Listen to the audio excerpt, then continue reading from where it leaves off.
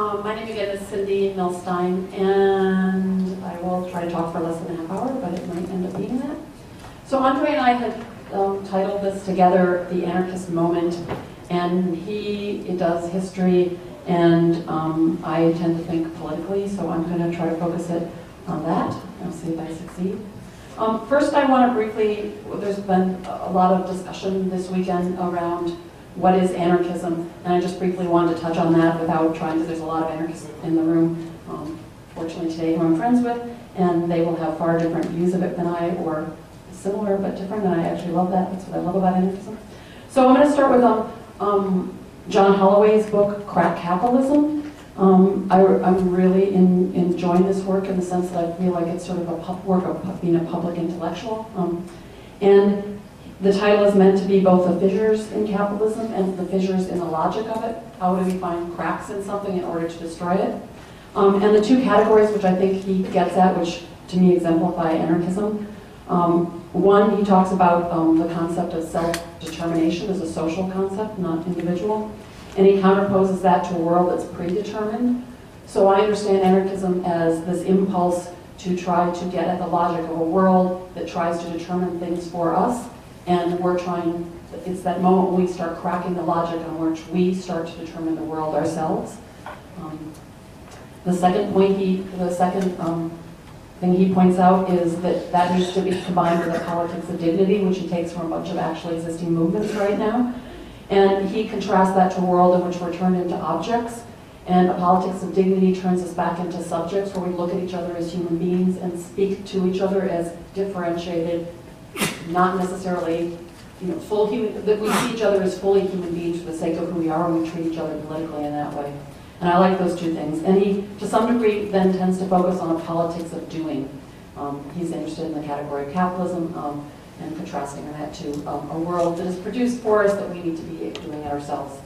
I would add to this that I think the project of anarchism and what makes it really unique is that it's trying to crack hierarchy and domination, which is much more broad than capitalism. Much as John Holloway's work, it's one of the most cogent 4 pages of, he really looks at why the state is a problem. It's a really lovely 3 or 4 pages. But anarchism is trying to also look at other categories. So to the logic of a world that's trying to be a quantitative or a world of exchange, anarchists contrast that with a world that's qualitative, a world in which we come up with an ethical understanding of how we treat each other. And that can be seen in a lot of sort of anarchistic ethics of commons, sharing, borrowing, gifting, mutual aid, cooperation. The second really big category, and that's what I want to focus on today, is what I understand to be related to the conference, which is political philosophy, is this impulse to contrast a world of non-participation with a world of complete participation. In the category that anarchists often use is self-organization very broadly, and Andre tried to outline some of the beauty of all that. I really want to focus in on the category of self-governance, in a way in which we understand how we both govern ourselves, but we also govern society. And so I want to contrast that to John Holloway's and add to his, we are striving for a world of doing with a world of also deciding. And that those two things are crucial. And I understand deciding to be a dialogical process, and this format makes for an undialogical process today, and I actually want to challenge us to be dialogic, because that is part of the politics of how we begin to decide the world for ourselves, including in spaces like this. Much as I want to thank the organizers for creating the space. So how I would understand anarchism then, and what makes it really unique in its contribution, is this sort of thoroughgoing or holistic or rigorous refusal, critique, antagonism, rage, suspicion, we can go on and on, of hierarchy and domination in all its forms, from the most minute everyday micro-politics of everyday life, exploitation, oppression, alienation, power over others, institutions, systems. I really want to emphasize this. Anarchists basically are suspicious of all forms of hierarchy and domination, which doesn't mean we see them all the time. But that is also combined with anarchism being a thoroughgoing and holistic understanding of experiments in actually trying to come up with a non-hierarchical world. So anarchists spend a lot of time doing experimentation, theorizing, prefiguring, queering, embracing, joyfully envisioning how to understand what that would look like. And so, in brief, I understand anarchism to be a political philosophy of and the working existence of freedom. The key categories anarchists are contrasting to, which relates to this conference in terms of political philosophy.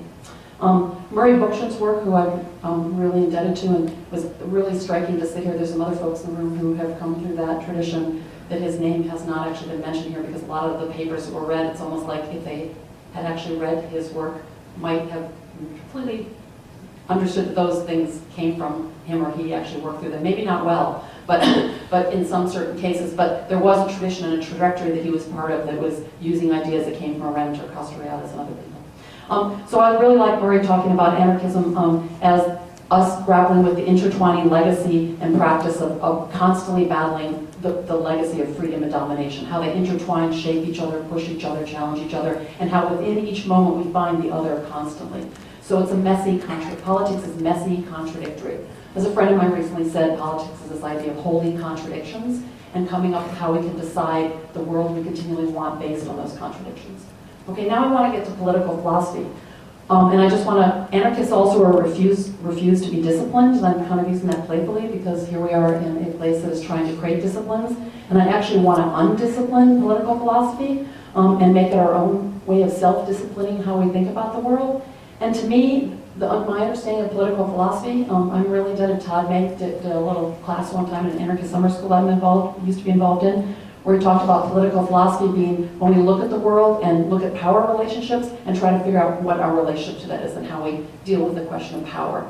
And so I really want to look at political philosophy as the pursuit of wisdom and insight via speculation, analysis, and theory in order to understand the reality of what's happening in the world, specifically around power relationships. And that's something that I want to make collective, common, participatory, and shared, and I think that's something that everybody can do in the world.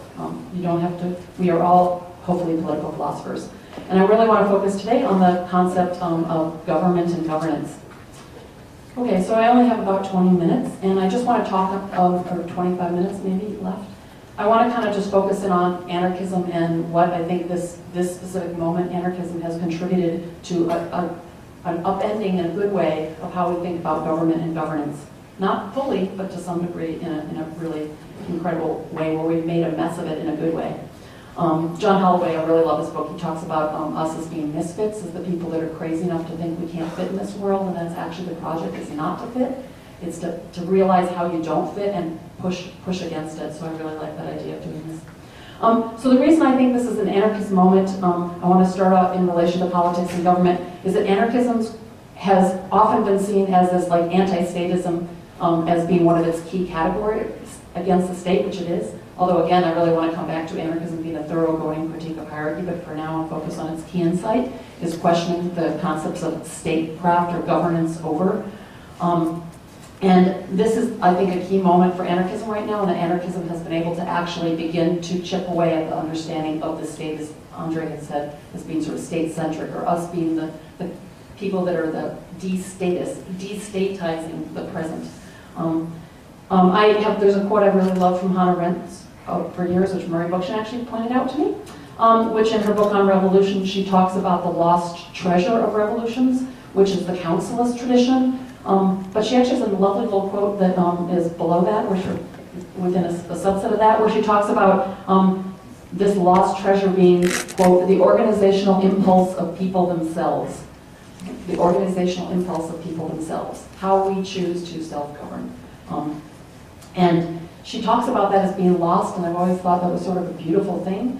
But I actually want to problematize that right now in a sense, and I think I've been wrong in thinking it as lost. As Andre had pointed out, anarchists have always actually seen that this has happened everywhere throughout human history. That it hasn't been lost, but it's been hidden or subterranean, or maybe not the dominant way of understanding the world. But that people have always figured out how to organize themselves in various ways, how to self-govern. And maybe that has not been the dominant form.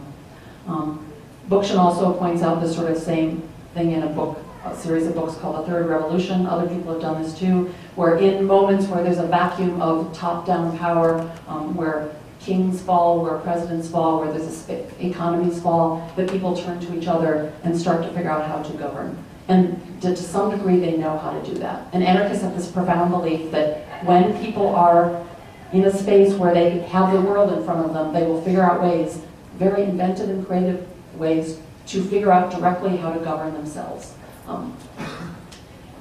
Now, the way I understand this lost treasure, which I actually hope is not actually a lost treasure, is how we've understood all sorts of ways of organizing through communes, militias, assemblies, consultas, collectives, confederations, direct democracies, assemblies, Soviets before they were ruined, all sorts of ways where people have very inventively figured out ways to self-govern. So I just want to kind of now problematize like why I think anarchism has really contributed to decentering a sense of the state as being the only way we think about governance and government. First, I think this is actually our moment as anarchists.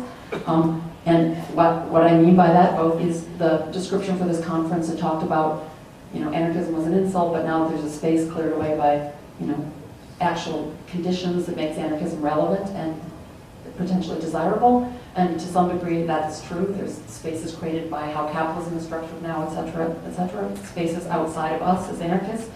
But I actually think anarchists have had a role in making space right now for a way of looking, decentralizing the role of the state. I feel like we are one part of a global zeitgeist, as Raoul Zabecki titled a translation of his book he just put out called Dispersing Power. It's been called variously autonomous movements, horizontalism, anti-authoritarianism, a whole host of names, but that we are part of that, and we are an active part of that, and we have been part of shaping that. The Midnight Notes Collective wrote a piece called Promissory Notes, and in it they talk about different movements around the globe that have participated in creating this moment over the past 20 years of actually creating a space for non-statist forms of organization. And they really point to anarchist role specifically in Europe and North America as part of like the large-scale mass mobilizations against things like the WTO and the World Bank and other similar institutions, and that they also link that to movements that are not anarchist but are in sympathy with ways of understanding the world through non-states. And so I wanted, in North America, there's too many examples to use of how anarchists have both contributed to the movements here, the practices, and the theory of decentering the state, but I just wanted to point to a few of them, or a couple, because I don't have much time. We could actually maybe come back to that if people are anarchists in the room. It'd be really interesting. I really wanted to focus on how anarchists have challenged the notion of how we make decisions in the process of actually changing the world. And so in a lot of what anarchists have brought into this global sort of zeitgeist of dispersing power here in North America has not necessarily been the grand experiments that we've seen in the rest of the world where people have created autonomous communities or regions.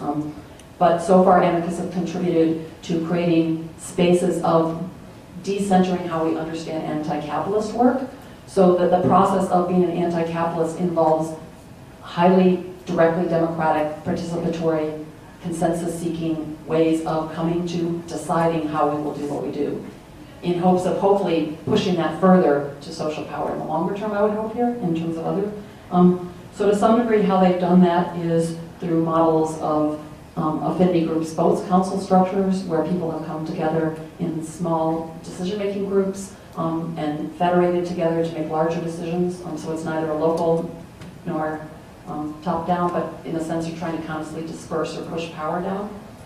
So that now, in a sense, have displaced, whenever people trying to organize things, the default position is increasingly has become in the North American space, ways of us highly participatory, where everybody has to decide together to move forward. That doesn't always happen, but that has become more the default position, where before anarchists it was not the position. And I think anarchists have had a large, that has been a role here, is decentering how we even think about doing the work we do with those movements.